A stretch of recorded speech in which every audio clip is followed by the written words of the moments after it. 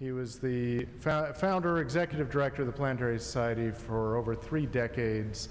I introduce to you Dr. Louis Friedman.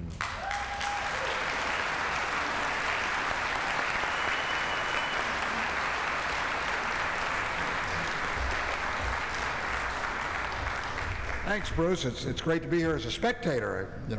Usually I was working, but now this is really great. I first of all want to commend everybody for coming out, commend everybody who's putting this on. And I want to take a minute before I do the Ray Bradbury tribute to say something that I disagree with from yesterday's panel discussion at the radio show.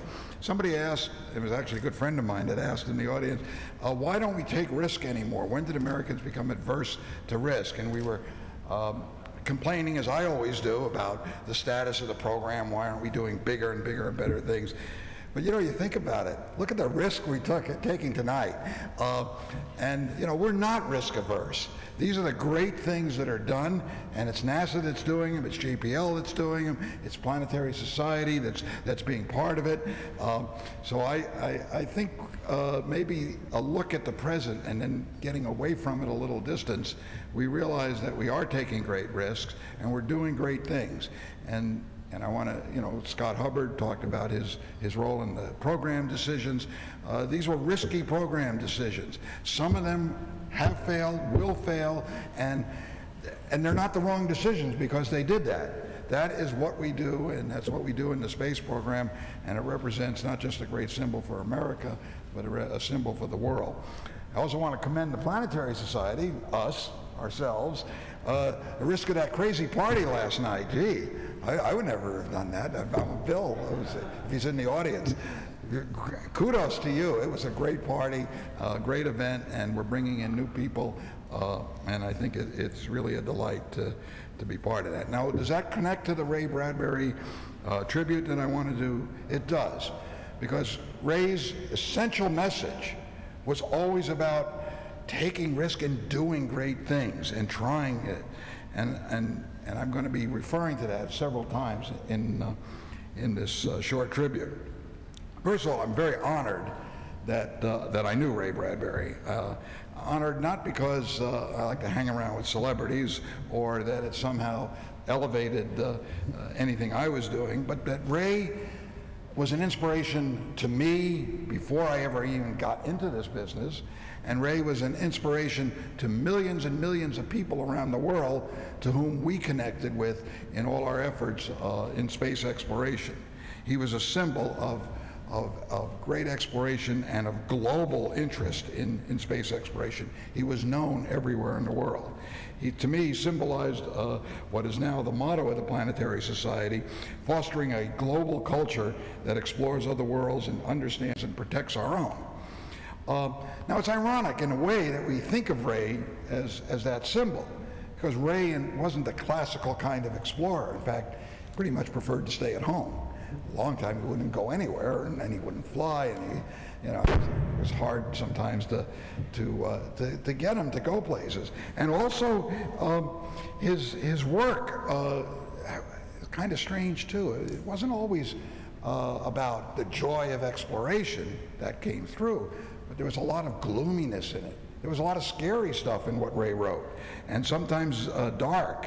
So it's a little ironic to think of him as the symbol of exploration, but it may be ironic, but it's not wrong.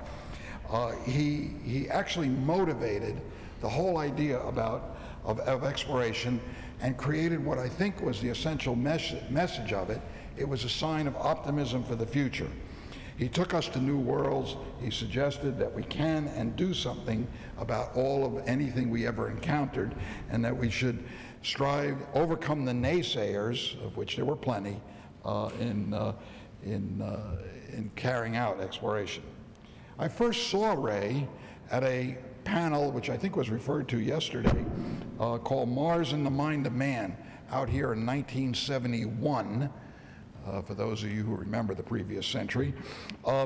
It was at Caltech, and he was together with Arthur Clarke, Bruce Murray, Carl Sagan, and Walter Sullivan, who is the latter was the leading science writer, journalist in the country at the time. He was writing for the New York Times.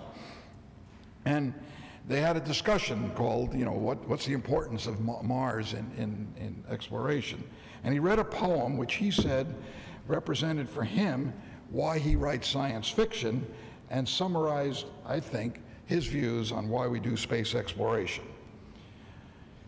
This is Ray's words. I send my rockets forth between my ears, hoping an inch of will is worth a pound of years, aching to hear a voice cry back along the universal mall. We've reached Alpha Centauri. We're tall, oh God, we're tall. That theme of standing tall comes up a lot, and I'll be referring to it a couple of other times in things Ray wrote. I always found it a curious illusion. I mean, when I think of what we do, I don't, you know, we're standing tall, but it fits right away with the famous quotation of Robert Browning, a man's reach should exceed his grasp. It's what Ray was saying with that standing tall illusion. That same night at the 1971 symposium, Ray said, you know, he was talking to the panel, this was in the panel part of the discussion, he said, I hope the Martians are up there waiting for us. In fact, I hope they're waving signs which say, Bradbury was right. Let's take a look at that video from that 1971 symposium.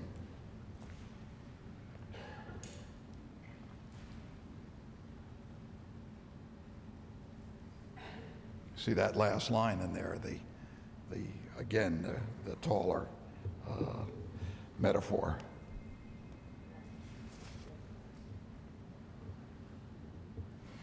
I don't know what in hell I'm doing here.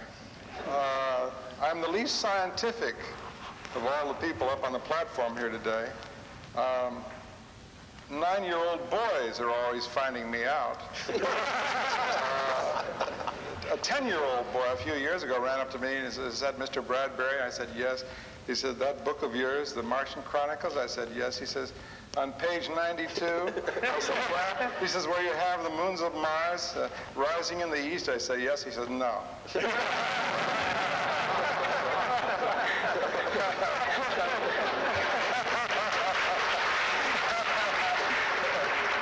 So I hit him.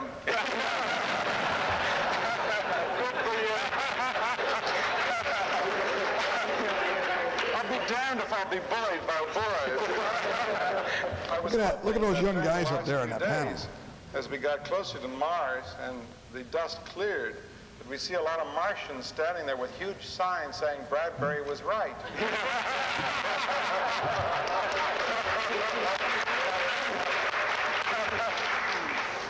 Or even Clark. And I have brought along today, I'm going to keep this short because I'd much rather listen to our scientific friends here today tell us about what's coming up this week. But every time I get a group of people together and have them trapped in a hall like this, I bring a poem, see? And you can't escape me. But luckily it's a short poem, but it sums up some of my feelings on why I love space travel, why I write science fiction, why I'm intrigued with what's going on this weekend on Mars. And part of this has my philosophy about space travel in it, and if you'll permit, I'll read it to you. It's very, very short. The fence we walked between the years did balance us serene. It was a place half in the sky where in the green of leaf and promising of peach, we'd reach our hand to touch and almost touch the sky. If we could reach and touch, we said, it would teach us not to, never to, be dead. We ached and almost touched that stuff. Our reach was never quite enough. If only we had taller been and touched God's cuff, his hem, we would not have to go with them who've gone before, who, short as us, stood tall as they could stand, and hoped by stretching tall that they might keep their land, their home, their hearth, their flesh and soul. But they, like us, were standing in a hole. Oh, Thomas, will a race one day stand really tall across the void, across the universe and all, and measured out with rocket fire, at last put Adam's finger forth, as on the Sistine ceiling, and God's hand come down the other way to measure man and find him good and gift him with forever's day? I work for that. Short man, large dream. I send my rockets forth between my ears, hoping an inch of good is worth a pound of years. Aching to hear a voice cry back along the universal mile, we've reached Alpha Centauri. We're tall. Oh God, we're tall.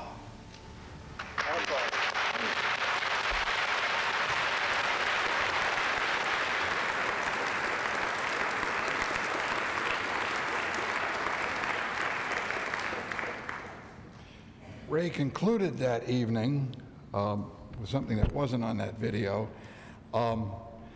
with some remarks that I think would be absolutely applicable if he was here and we could say it tonight. Get going to Mars and beyond. The journey is long, the end uncertain, and there is more dark along the way than light, but you can whistle.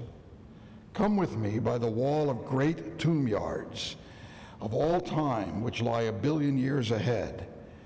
What shall we whistle as we stroll in our rocket, hoping to make it by the vast darkness where shadows wait to seize and keep us?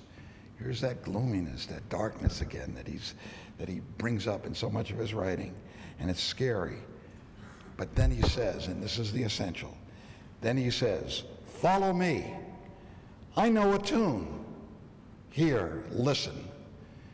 And that's what I think he represented, that optimism. We're overcome all those dangers. Well, it was 1971 when I first saw Ray.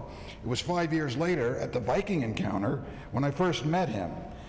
And he spoke at another Caltech symposium called Why Man Explores. And James Michener, Norman Cousins, Jacques Cousteau, and Phil Morrison joined him on that panel. And it was, again, another one of those uplifting evenings that I think influenced so many of us then, young people in the space program, about exploration. And at that event, he said, to be is best and not to be far worse. And Will says what? Stand here, grow tall, rehearse, be God-grown, man, act out the universe. There's that stand tall theme again.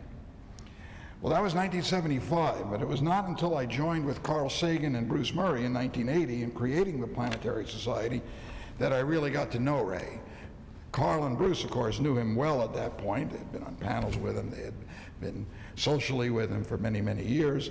And Ray was one of those people who urged Carl and Bruce, you got to do something about planetary exploration. You got to form an organization, but deal with this terrible dichotomy. The public interest in exploration and planetary exploration in Mars is so great, and the political will is so small.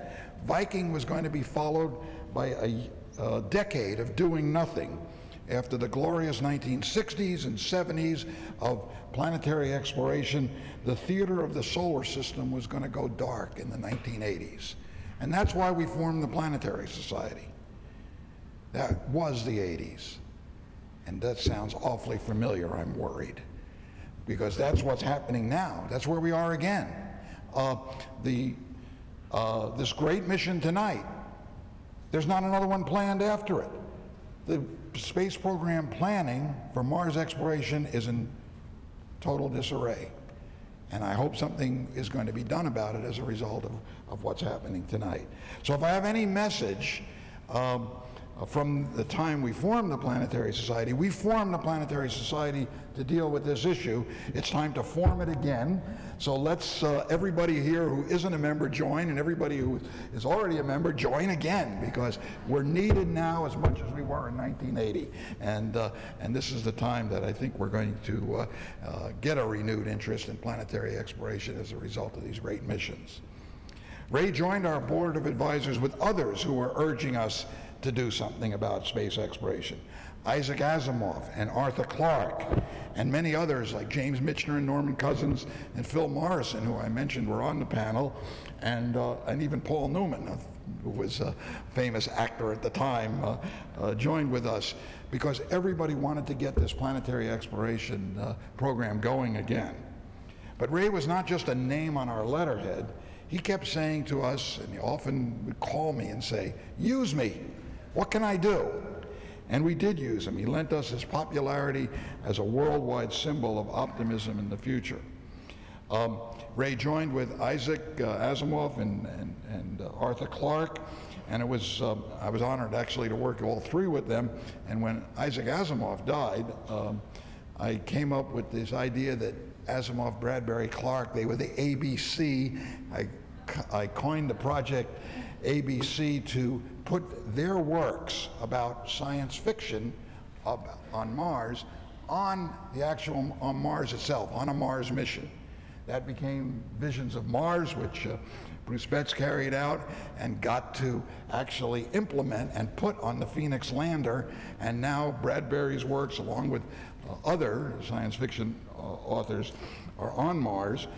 Truly, his book is Martian now, and in some sense, the famous quote that's attributed to Ray, "We are the Martians," is literally true, except he really never said that. It was the scene he painted at the end of Martian Chronicles that led to the idea that we are the Martians. We had many other notable events with Ray. Bob Picardo, who is going to follow me up here on the stage, is going to allude to one called An Evening with Ray Bradbury that was over here in the Pasadena Playhouse, and Bob was a principal part of it, along with a couple of other people like Charlton Heston and Nichelle Nichols. We did special showings of Ray's plays in which Ray appeared and met with our members in the Playhouse. And perhaps the most fun we did with Ray was having a birthday tribute to him at our old headquarters on Catalina Avenue, and we presented him with what we said was the world's largest birthday card. I don't know if it really was, but we said it was, and nobody contradicted us. We got people, there was something invented early in the 90s you may have heard of called the internet, and we got people to sign up for this thing all over the world. It was, and then we printed it out. It was a lot of fun to present. We also had a little more controversial things we did with Ray. We did an event down at the Pasadena City College with a panel discussion, and Ray had some old-fashioned views. He was kind of annoyed at the fact that women, according to him, did not buy his books. Apparently his publisher told him they don't sell to women. So he concluded women don't like science fiction, from which he concluded that women don't care about science. So, and he kind of expressed those opinions publicly. Well, on the stage that night, we were unlucky enough to have another one of our advisors, who I won't name, but who had some also old-fashioned European ideas about the interest of women in science. And so they got pumping themselves up about the irrelevance of women, and you can imagine. So the people at the PCC audience, they started screaming at him and protesting, and we thought we were going to have an all-out riot, but Bruce Murray, who was the moderator that evening, stepped up on the stage and somehow managed in his diplomatic way to get everything calmed down. It was one of our more fun events. I had the privilege of sitting with Ray at a previous Planetfest when the Mars landing occurred. It was already hard at that point. He was in a wheelchair. It was hard for him to get around. But he didn't want to miss the landing. He didn't want to miss the excitement. So this year, when I visited him last, and he was nearly, but not quite, he was nearly bedridden, but he had a sharp mind. He was a good conversationalist. So I said to him, Ray, would it be all right if we came down again and did a little video recording of you at Planetfest? We know you're not going to get up there, but in August, they're going to have the Mars landing, and we'd sure like you to say something to the crowd. He said, oh yeah, I want to do that, absolutely. And we set a date to do that, and very unfortunately, that date was the very week he passed away. His daughter called me and said, he's in the hospital, can't keep that meeting, and then he passed away that same week.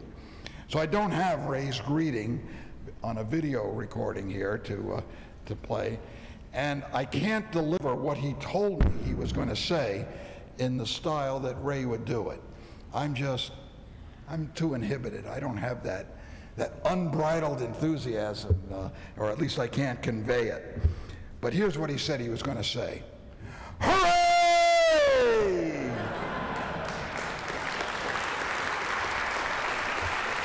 Literally, he said that. And about that loud a voice in a small room. So let that be his epitaph. at least for us. Hooray, for a future about which we're optimistic and which we help create. Mars beckons, and on it will be determined whether humankind's future is to be a multi-planet and growing species, or whether we will remain hidebound on Earth, forever fighting our limits. I think I know what Ray's answer would be about that, and I know it's ours.